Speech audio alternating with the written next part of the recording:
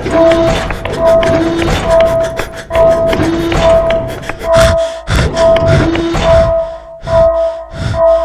welcome to TechBasement. This is episode 8, coming to you from Sydney, Australia. Dean, how are you doing? I'm doing great. How are you, Matt? Yeah, awesome. I was just admiring the view out the back of our TechBasement in Sydney. Great shot of the Harbour Bridge, Centre Point Tower, the whole city skyline here. It's a tough day in the EMC office in the TechBasement today, yeah? Yep. So just a couple things before we get started with episode 8. Yeah. I think we've all been taking Uber a lot. I think you took Uber here today. Yeah, I took an Uber this morning, a couple yesterday. I've been getting around town in Uber. It's fantastic. Oh, of course, yeah. And you know what I've realised, Dean, is think a lot about Uber from a customer perspective and what it does for customers. But I had a realisation yesterday. I was talking to one of the drivers who was an entrepreneur, and he had a day job working in a finance company. He was a technologist, and he basically quit to follow his dream. And what he said to me is, without Uber, I would not have been able to do this. So he's doing a startup, building a software company. It's going to product he'll put in hotels. And the goal is to launch his product in a few weeks.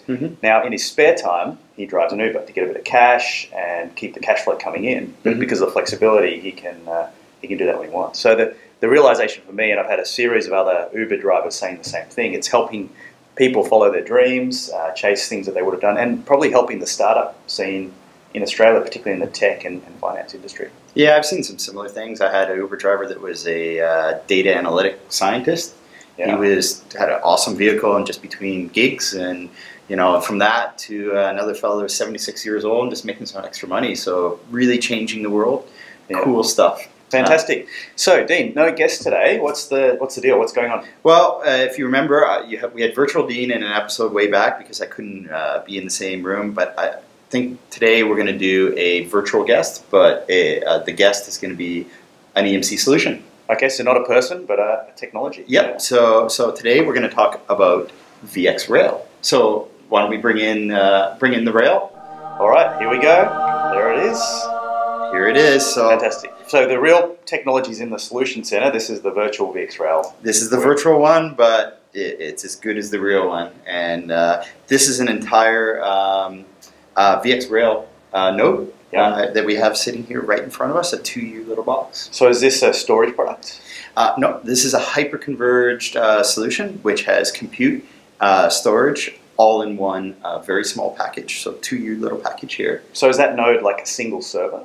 No. So this is probably a very confusing part of Rail that a lot of people have got confused with. So if we look at the product here, VxRail, obviously storage and compute in the same package. If we look at the front of it and take off the bezel, we see at the front there's 24 drives.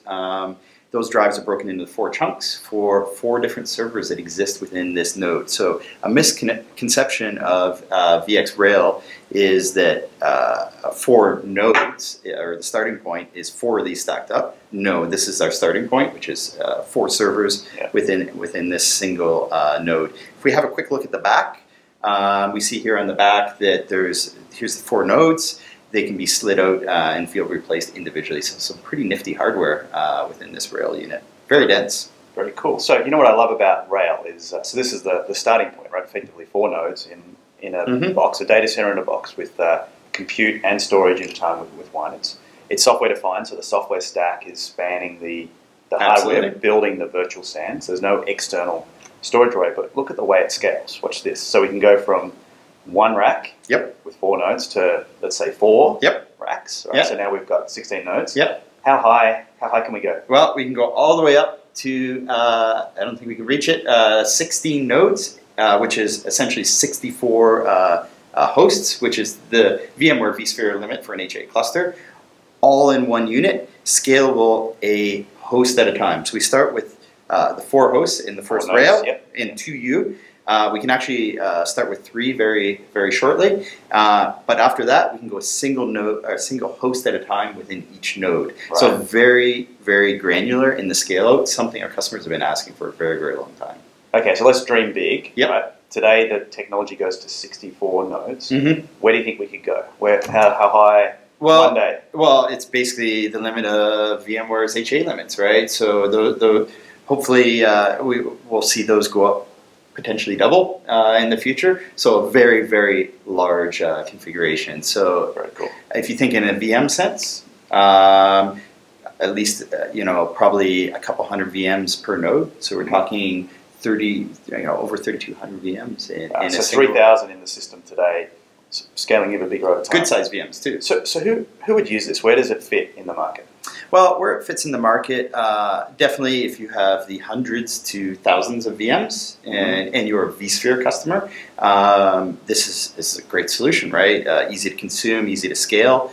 If you're looking at multiples of thousands of VMs or tens of thousands of VMs, really that's a rack scale hyperconverged solution. That's our VxRail product. And the reason why you would look at that over Rail is that includes all the networking as well. So Rail does not include a rack or networking by design. It's meant to be simple and easy to build up from very small to very large. A rack scale hyperconverged solution has your rack and networking, and that's all thought about ahead of time, right? So back on Rail, I guess a customer that had a few hundred to thousands of VMs in their data center, they're running things like databases, Oracle SQL, Linux and Windows. They could be running virtual desktop. Yep. Exchange would be a great fit. Yep. So they can consolidate all of those applications down to a single appliance, right? Yeah. One platform. If they've got thousands of VMs, this could be all they ever need in their data center. And when you think about it, these 16 nodes or 64 servers could fit in a single rack. Yeah. That's pretty awesome. And then the other great use case that I've seen, a couple of customers, particularly in retail lately, have adopted this for remote locations. So where they've got tens or hundreds of remote sites, no administrators, very low management, we'll get into that in a moment, but they're placing these around the country or around the world as remote data center solutions for small to medium requirements, and then sometimes in their large data centers as a workload platform as well. So very same product in robo type solution, starting with 3 servers, and in your central data center, something that goes up to 64 servers, all the same product. That's pretty cool. All right. Let's drill into software. That's my favorite bit. So why don't we bring up the demo? We've got the clients running in the lab downstairs. Yep. So Dean, if you can So log in. So there's a VxRail management tool that is basically the way we manage this device. Yep. So what we have here is we've logged into VxRail Manager. So it's a web-enabled GUI. So this is basically intended to manage your entire rail. So we have a quick view here of all the VMs that exist on a rail. Okay. So we just created 2. Yeah. Just have a couple of them. Sorry, like sample ones. Start, stop, do all that sort of stuff that you would want to do within Rail. As well, obviously, you should be able to create VMs. So we can easily upload a image or use a template to create VMs. So it gives you a very private cloud portal-ish experience for creating VMs, and this is all just part of the product. Yeah. As well, what you would expect is a very nice health view of the product. So very, very simple. System view, things you want to see like storage, CPU usage, and memory usage within the product. And as well, you can drill down to the individual ESX components. So here I see the 4 ESX hosts within those single nodes that are here. Yep. So you see those all green check marks. So you see very quickly the health of the disk and networking and things like that. So very, very simple to consume out of the product. So here I can manage my network traffic, I can see my performance from the storage perspective, see the RAM, the compute usage, and monitor the whole environment from one. All from VxRail Manager.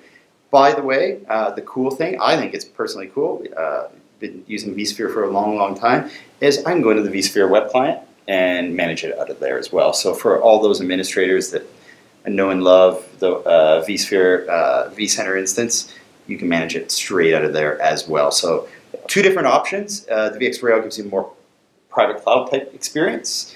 The vSphere web client gives you, your standard vSphere experience. So for a vSphere administrator, they can learn how to manage this thing, provision, operate it in 10 minutes, right? Because we pretty much went through. I would say everything. Even less because it's web client, right? So they would log in. This is what I use every day, right? So it's pretty darn easy. And the VxRail Manager, as you can see here, it's pretty darn easy. It's a simple GUI that just gets what you need done in terms of management and deployment of VMs. Yeah, very cool. So quick little demo there. Awesome. So we want to do a little segment called Fudbusters. Yes, right? Fudbusters. Kind of loosely cut based on a popular TV show, but Dean, what's FUD? Explain what that is. Well, FUD is an interesting phenomenon. So FUD, it stands for fear, uncertainty, and doubt. Oh. And FUD is generated typically by people or vendors, typically vendors, competitors of ours. But anyways, it's generated by an entity that is probably scared of the competition. So they're trying to throw stuff out in the marketplace to muddy the waters and confuse everybody out there. And that's basically what FUD does. So it's really not that useful. So there's some startup competitors that have been throwing FUD at VxRail. So lots. So let's go through the top 4 FUD items against VxRail, and we'll talk through the reality and the myths and so forth. So let's do some FUD busting. So Dean, the first FUD item that I've heard is that there's 5 user interfaces for VxRail, including one called VC Vision. Can you explain what? So are there really 5? First of all, well, I have to be honest with you. There are multiple user interfaces, and that's by design because it's a VMware stack, right? Yeah. There's lots of VMware. There's lots of VMware tools, whether you're using a Rail or another hyperconverged product. If it's using vSphere, you're probably using some of those tools anyway. So things like vRealize operations or Log Insight Manager. So they're all the tools that ESX administrators would be using today, right? But this VC Vision, what's that? That's the funny one. That's not really part of Rail. it's a VC product, right? But it's for our blocks and racks. It's not for a Rail appliance. So Vision has nothing to do with Rail at the moment. So that's just completely misinformation. Scratch that. So we're down to potentially 4 user interfaces. So one of those you've shown, and I guess that's the main user interface, which is Rail. So Rail Manager. The other one would be the web client, which... So now you're talking about VMware tools, where a VMware administrator is using tools today. Absolutely. Now, could I do provisioning in Rail if I wanted to, in the Rail Manager? Absolutely. Could I do provisioning in vSphere if I wanted to? Absolutely. So the idea is multiple tools, we've just created choice based on simplicity and ease of use. I think we all know EMC is about choice. We don't like lock-in. We don't want to see people have to be retrained, right? So why wouldn't we support the web client, right? It's a vSphere-centric appliance, right? Yeah. So the web client exists, and so does Rail Manager. Rail Manager offers some other features. I think it's going to be a hybrid approach that administrators use with the product. I think it's a good thing, and it's not like you have to have them all up at the screen at the same time or anything like that. Cool. So that busts FUD number one. Number one. Moving on to number 2. So the second thing was that this is a vSphere only product, right? Was the FUD that was thrown out, meaning it doesn't support Hyper-V and KVM and other hypervisors. So first of all, true or false? Is that FUD true or false? Well, true. It's a vSphere focused. It's a VMware focused product. So it only supports VMware. So it doesn't support Hyper-V or KVM. So that FUD's true? Is there a good reason why we do that? Well, we do that because this product is focused on, it's a VMware EMC product, right? Yeah. And those 2 engineering groups working together to create the best possible experience for customers wouldn't happen if we're trying to be jack of all trades of supporting every hypervisor.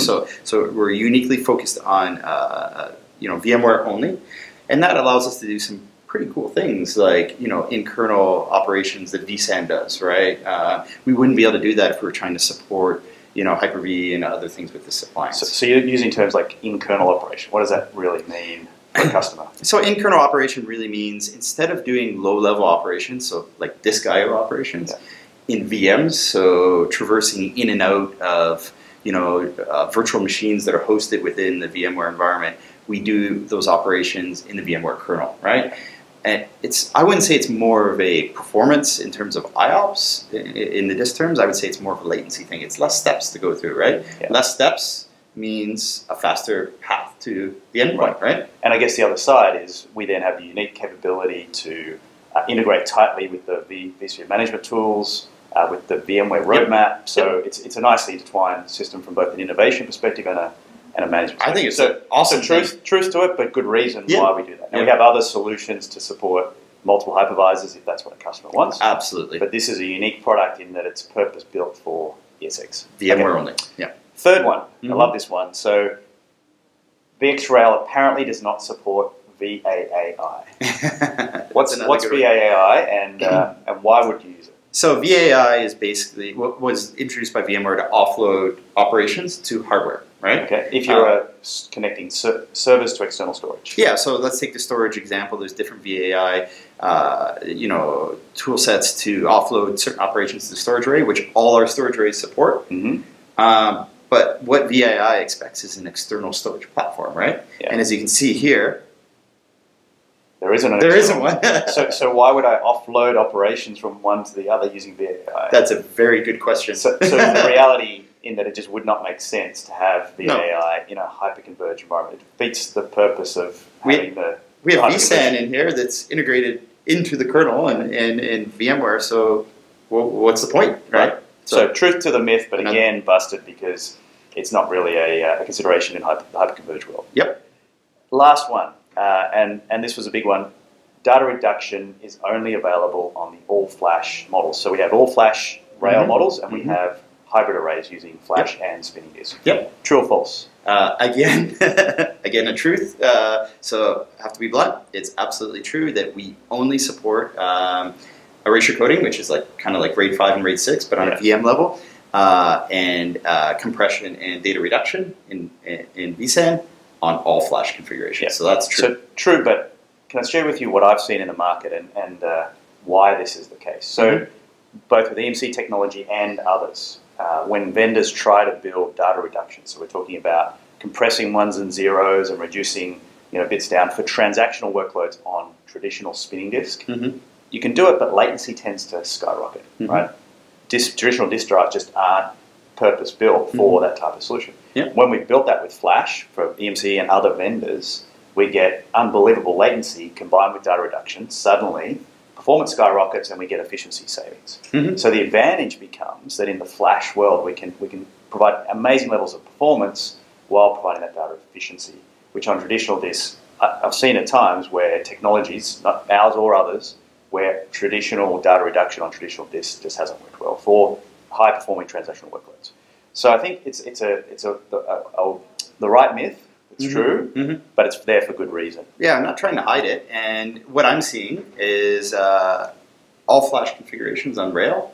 When you think about erasure coding, which is that RAID 5, RAID 6 type experience, combine that with some of the data reduction, we're seeing price points that are similar or sometimes even less than the hybrid configuration. So why would you even want to go hybrid? So Dean, I think we're going to have to wrap up now. I guess one last thing we didn't touch on, and probably my favorite bit, and this is the real differentiator. Firstly, Rail is backed by EMC and VMware. Two enterprise companies, leaders in the infrastructure market, and it's backed by our service and support. One number to call, one-stop shop for support, backed by the world-leading, best-in-class service and support. Finally, Rail also comes with a unique capability that's like an app store. The ability to add on functions. We can add on replication. We can remotely replicate to a cloud service, to an object store like S3. We can archive. We can back up to the cloud. We can add functions to the Rail. So the day you get it, it's like the starting point. And over time, you can start to add functionality. So Dean, awesome. Thanks for taking the time. Great to catch up with you just one-on-one. And great to have our virtual VxRail here. Great little guy and hugely popular and exploding in the market. Can't wait to see where it's going to scale to. Awesome. Thanks, Dean. Thanks Matt.